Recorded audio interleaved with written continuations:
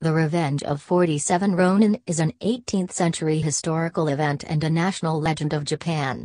The story tells us, in March 1701, Lord Asano Takuminokami of Ako, today's Hyogo Prefecture, attacked Lord Kira Hozukenosuke at Edo Castle. Asano lost patience after repeatedly being provoked and treated arrogantly by Kira, but failed to kill him in the attack. On the same day, Asano was sentenced to commit seppuku, ritual suicide, while Kira was not punished at all, despite the contemporary custom of punishing both parties in similar incidents.